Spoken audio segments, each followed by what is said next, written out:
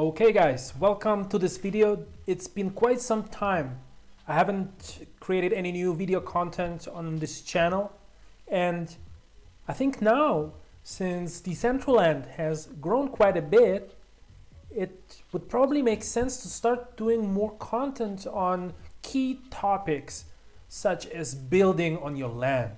I mean, seriously guys, aren't you tired of owning land and not being able to put anything onto that land? Or do you actually want to do it, but you feel like it's too difficult? It probably takes a lot of programming and you are not able to learn that kind of stuff. Are you in that position today? Well, a lot of us are in that position, and frankly speaking, this is exactly how I felt. But the thing is, the truth is, you can build stuff inside Decentraland. Your land does not have to look empty, and I think you can actually pick up a quite important skills going into the future. I think 3D design, and I think this is actually going to matter in the future. So this is not time wasted. Even if you pick up a little bit of these skills, this will be really helpful, and this is exactly what I'm doing. And today in this tutorial, I want to show you something like that is really basic. I mean, we're not going to design anything, but what I want to do here and what I want to achieve is that I want you to overcome that barrier, that fear of putting up a very basic object on top of your land in Decentraland. Like, imagine if you could just put up a basic cube onto your land and have the certainty that if you would put a little bit more effort into it, it wouldn't have to be just a cube, and maybe it could be a whole building. Well, I don't know if this resonates with you, but I think there is a lot of you guys out there who would really benefit from going through this very fundamental basic process of creating or loading something into Blender, which is a free tool, an amazing free software, export that object, and then re-import it inside Decentraland and show it on your land. So this is exactly what we are going to do next. And I encourage every single one of you who is a landowner in Decentraland today to just go through that process if you have never done anything like this before, and take it from there. You know, once you've done it, take it from there if you want to take it any further. But frankly speaking, today, if you just launch a Blender tutorial of any type, even the basic ones, it's very overwhelming. Like, Blender is a great tool, but you will not learn it like in a day or in a week. You need to allocate time to learning Blender. Like, you need to come to peace with the thought that if you do a little bit of learning every other day, that over time you will actually have enough of a skill set to build something really cool. And I'm getting there right now. I'm in that position. I'm almost there, and it's a great feeling. So today, I think I'm in the position to teach new guys to, you know, start at the very basics, like at step number one. So let's do step number one right now. Enough of the talking. So if you download Blender and go to File, New, General, this is the view that you are going to see. And I'm not going to show you how to design anything on here today. And I'm not going to show you how to use the software or what its different sections represent or mean. And I think, frankly speaking, there are a lot of great tutorials on that. But I think what I want to do is to just take this basic object that is automatically loaded into Blender and bring it here onto my land. I have nothing on my land right now. Usually there is my 3-land building on top of it, but for this tutorial I removed everything. So this is how the land looks for a lot of you guys. Let's put that basic cube onto this land. Is it complicated? No, it's not. It's very simple. So let's do it.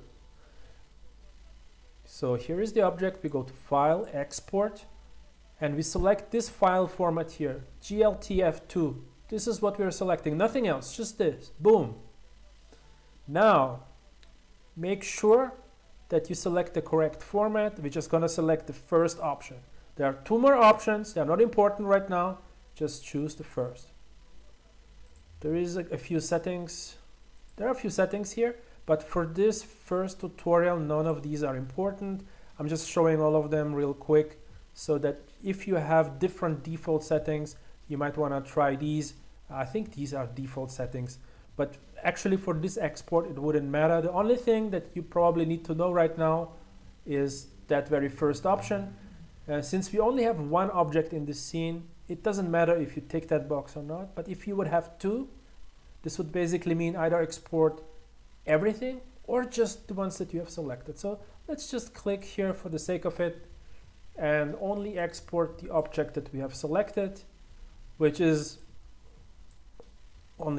there is only one object, so it doesn't matter. So let's give it a name. As you can see, I've done this video already twice before, so it's going to be box 3. Now we have exported this object from Blender in a specific format directly onto my desktop. Is it here? The other two attempts. There must be a third one, and here it is. So this is our cube, and what we do now, we switch over to Decentraland, and if you have noticed, there is a section called Builder on top of here, on top of the site. Click on Builder in the menu, and now normally, if everything goes right, you should be able to see the scenes that you have currently deployed. Let me quickly, this is from the previous attempt of creating the video, so let me quickly unpublish it so that we have the full sequence of actions for this tutorial video. So what you do is you click on the plus to create a new scene. Let's call it new scene box. Next, now you select the size of that scene. Now my land has the size of 3 by 1. If you have only one land, it would be 1 by 1. If sometimes it could also be like 1 by 3 if your land is laid out differently. So for me, it's 3 times 1. I create the scene now. All right. It takes a bit. So here is our empty scene, and now we want to place that cube that we have on the desktop onto this land. Now for that, you create a new asset pack, and then you drag and drop that box inside the builder tool. You import the asset. Maybe rename this to box 3, whatever you want to call it. And now the object is officially imported from Blender into Decentraland, right here. And if you drag and drop that box, or if you just click on it, you will place it onto your land. You may want to adjust it a little bit. And now if you click on publish to land, then you select your land, and now you realize why I had to unpublish the previous scene, because if you have something published on it, you cannot publish over it. You have to have the land being available, and then you continue, publish, and now if you don't get stuck at this level, sometimes you have to refresh and redo it again, but normally you can just jump in if you don't have the Decentraland window open already, which we do. And now if I reload the page, I should have a cube in the middle of my land. Let's see if this actually works now. Waiting a little bit.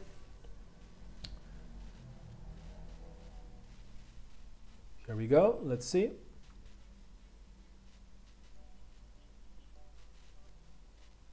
Exciting times. Haha. As expected, ladies and gentlemen, we have our cube here that we've just had inside Blender. We have it now on our land. Amazing, right? Now the thing is, you don't probably realize how important that is, because it doesn't have to be a cube. It could be anything else. It could be anything else, really. Like the building that you see behind me right there. It's been done in Blender, and it was a cube at first, and then it was shaped and changed and materials were applied to it to create a building. So you can learn that stuff, and you can put stuff on your land without programming, just by exporting and importing objects. And I think this is a great first tutorial if you have never done this. And then in later tutorials I will show you how to make walls that are non-penetrable, how to apply materials, how to change the form of these objects. Really one step at a time, you know, no rush. I think it's important, especially at the beginning, to just really take it one step at a time, get the basic skill sets in place, and then start going for the more complex tutorials you see on YouTube. All right, guys, I think this has been quite a long recording already. Let's stop right here, and I see you guys sometime soon in another video, I hope. Take it easy.